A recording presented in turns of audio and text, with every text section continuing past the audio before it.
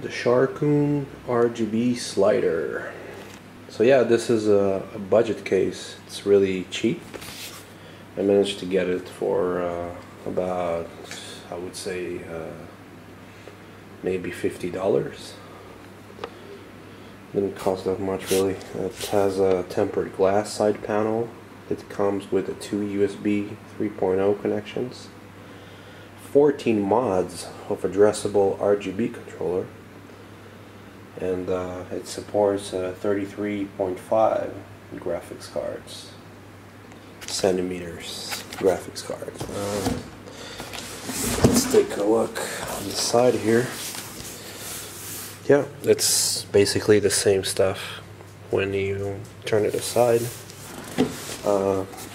Let's take a look, see what it looks like. So as soon as I took this, opened the box here, this case box right here, I saw that they put the manual right on top. It's basically to show you how to install things into the case, like so.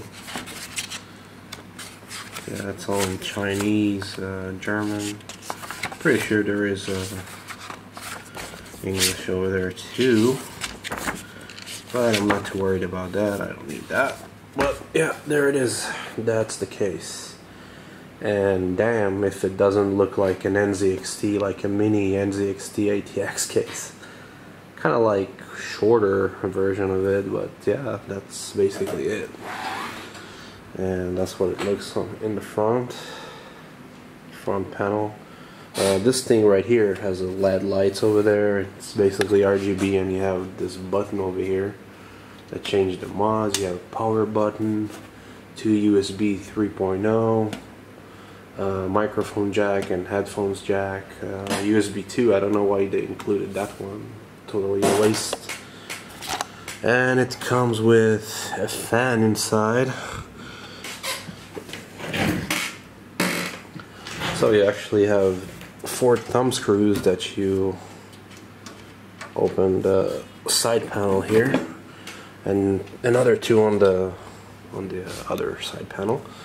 And yeah, that's what it looks on the inside. I think you have room to mount your SSD or a fan. I think a small fan. And yeah, you can mount an SSD over here on the shroud. Yeah, so like I said, you have room for 3 120 millimeter fans or 2 140 millimeters. On the top right here, you have an easily removable magnetic filter, which yeah, can easily be removed. And you have another room for 2 120 centimeter fans, or I think that's even. You can even fit like 140 millimeter here, and you have 1 fan included on the back. So yeah, it's 120 millimeter. And you have these breakable PCI covers. Well, what do you expect? It's a budget case, so if it costs $50, you should expect this kind of thing. Yeah, this is basically it. I mean, yeah, so let's open the back, see what's over there. So yeah, you have all your cables here, some RGB controller, I think. Yeah, for your fans too. No, it's just for RGB. Yeah, and you have your accessory box where the HDD would go. And yeah, the shroud is really nice. I mean, for a budget case, it does look pretty thought out, you know. You have all your stuff, a cutout for your 8-pin EPS connector, and yeah, these are all the cables. That's USB 2, HD audio, well, the front panel connectors over there. Yeah, that's pretty much it. And the USBs, I'm pretty sure, yeah, but they kind of like put it over there. Yeah, that's the USB 3.0 connector just hanging out.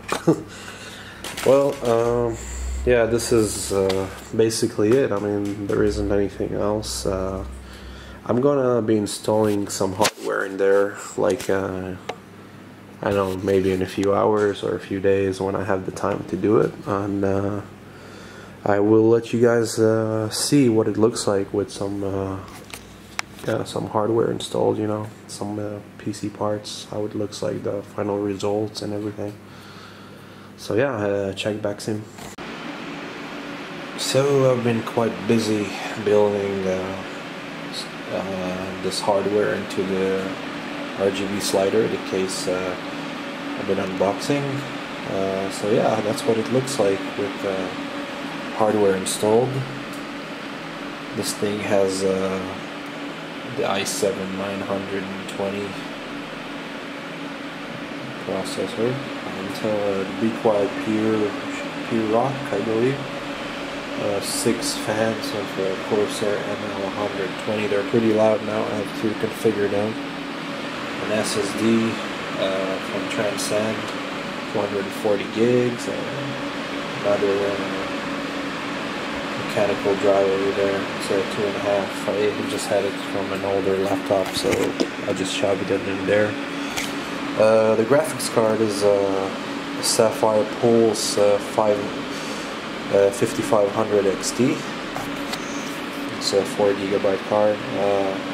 The memory is 24 GB of Crucial DDR3, clocked at 1333. Yeah, that's pretty much it. I've been able to configure everything, and it's running pretty good. This RGB slider is pretty nice. I mean, I've connected the RGB thing over here. It uses the reset SW, so at first it didn't work, so I didn't know why it didn't work, and because I connected the reset SW into the motherboard like you usually would, but apparently it needs a reset SW, so you can use this button the reset button to switch the RGB modes. So I'm pretty sure that anyone who would buy this PC, yeah, I'm going to sell this computer by the way, but yeah, anyone who would want to buy this PC would rather have an RGB mod controller instead of a reset button. So that's pretty cool. You can just choose between dozens of RGB modes, as you can see. I had it configured to blue because the fans are blue, so just to match it. But whoever buys it can do whatever they want with it. I don't care. But yeah, that's pretty much been this video about this case, the RGB slider. So it is a pretty nice case. It's cheap. The only thing I didn't like is they make you have this breakable PCIe cover, so I had a few of them lying around, so I managed to swap them out. It's really, yeah, it's really stupid. Oh, I didn't say the power supply is 620 watts by Corsair. It's an old power supply that I had, just something to go with this old hardware. Since the 920 is a first generation i7, so yeah. But yeah, this is pretty much it.